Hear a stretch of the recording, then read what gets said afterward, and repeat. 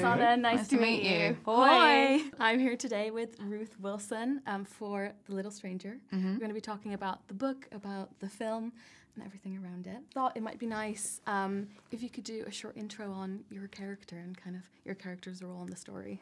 Okay, I'll do a little intro of the film first. So it's set post-war England, post-Second World War, and it's set in the family home called Hundreds Hall, which is a declining aristocratic home of the Eyres family. And there's a servant called Betty who's got ill, and they call in a local doctor called Dr. Faraday, played by Donald Gleeson, and then weird things start happening in the house. And the whole question of the film is whether there's a rational explanation for these goings on, or is it supernatural? And my character is Caroline Eyres. I'm the daughter of the house.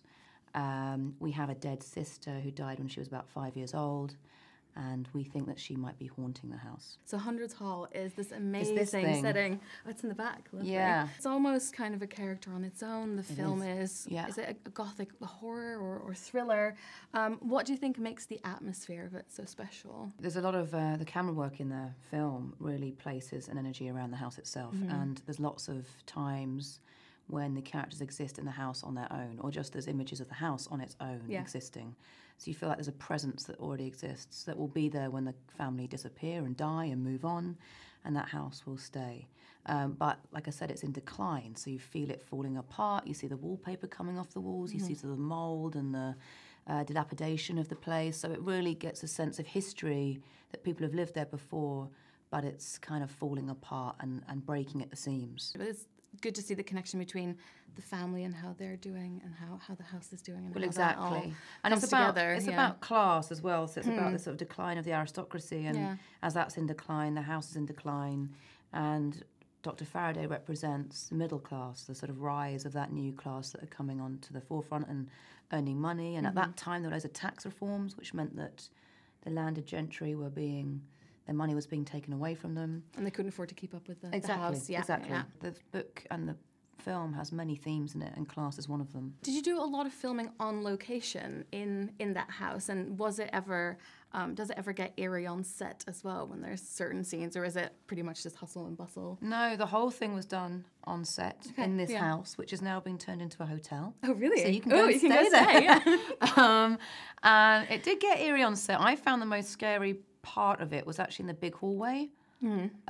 Obviously, a lot of things happen there for my character, but it's empty and it feels creepy. And there were lots of corridors. It seemed to go on forever, this house. You could go down one corridor and find all these other little rooms, which we didn't film in every room of the house, but we filmed in a lot of them. And a lot of it empty spaces without furniture, without sort of places that the family is. And of course, they pump in like atmosphere, smoke and things, which make it feel a bit old. And the set designer did an amazing job. Simon, he just, the decor was incredible. So you've been in a book-to-film adaptation before. I have. I'm a massive fan of the adaptation of Jane Eyre that you were in as well. How do you approach a book-to-film adaptation? Do you approach it any differently than any other role? Do you like to read the book, or do you kind of stay away from that? No, I love reading the book because I think for me it's like a Bible. It's full of things that aren't on the screenplay and you can't possibly write in the screenplay. So it gives you loads of clues and the intention of what the writer wanted for this character and for this story. I mean, sometimes you have to move away from it, and you always have to let go at some point because you can't possibly, the screenplay has to, sort of manage or kind of negotiate that book and shorten it. There's such different things. Yeah. And has to decide exactly what it's trying to say, which is different. So I feel that, I use it a lot and I get reference from it. And I ask Sarah Waters a lot of questions about my character because she remains in part a mystery, I think. So, yeah, I love having that there.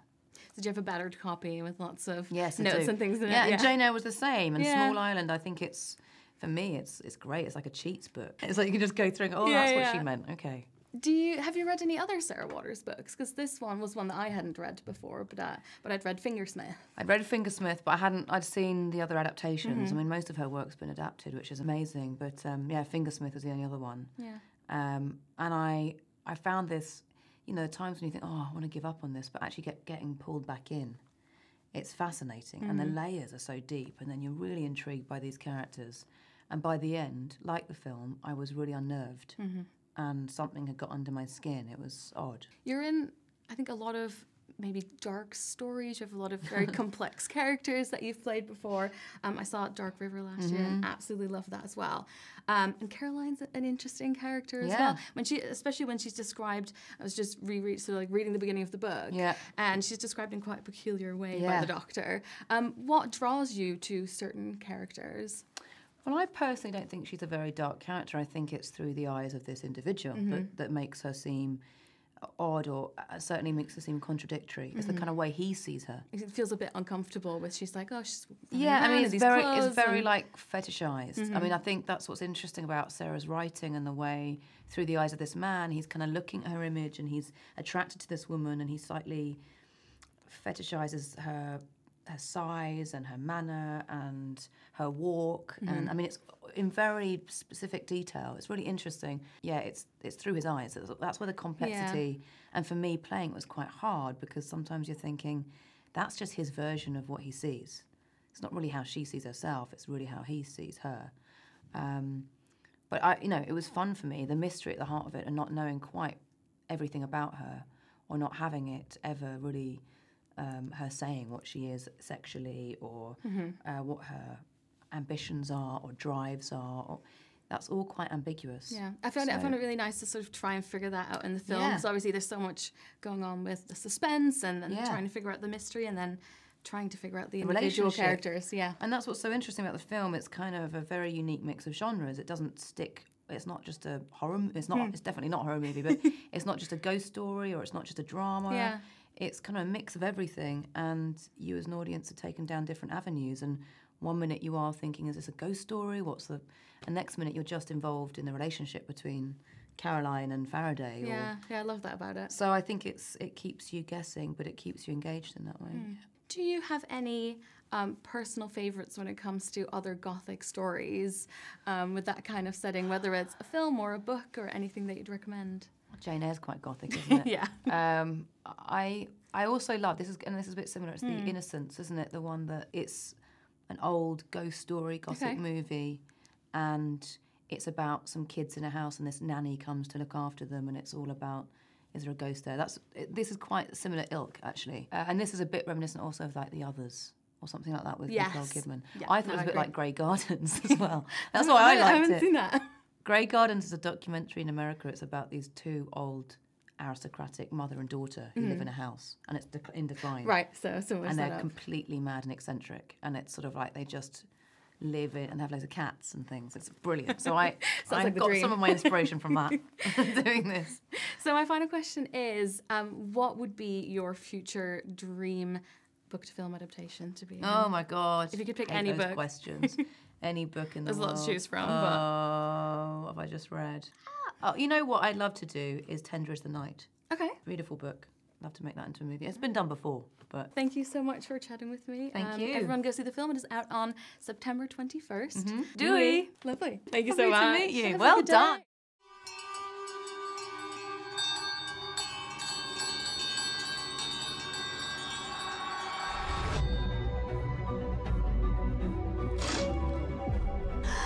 Your mind is playing tricks. Susan is a memory. It can all be explained. How innocent you are. This delusion seems almost contagious. Someone's playing games. It is generally women at the root of this stuff. There's something in this house that hates us. You do not belong here.